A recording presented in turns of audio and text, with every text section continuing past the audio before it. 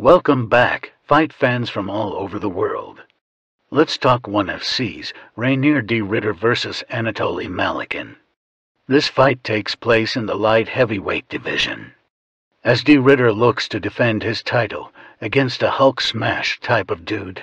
Anatoly currently holds the interim heavyweight title.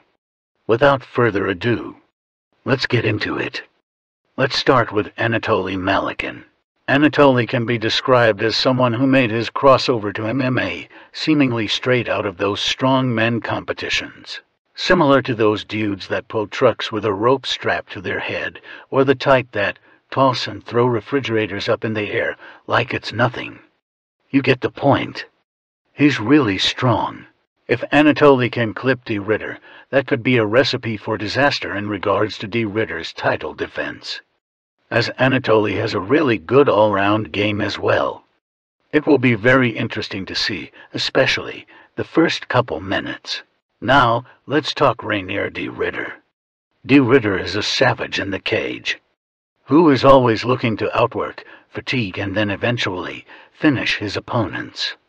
His skill set seems to be carefully crafted to accommodate his reach, stamina, and power, coming all together to display his fighting skills and spirit. Be on the lookout for his sneaky submissions and his hard-hitting strikes.